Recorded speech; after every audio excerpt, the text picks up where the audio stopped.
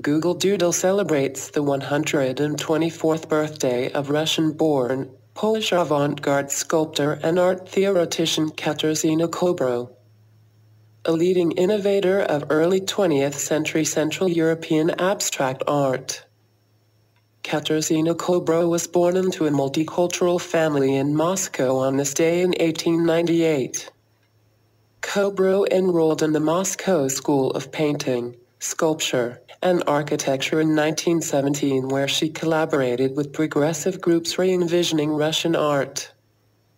Kobro created her first sculpture in 1920, an amalgamation of metal, wood, glass, and cork titled TOS 75 Structure.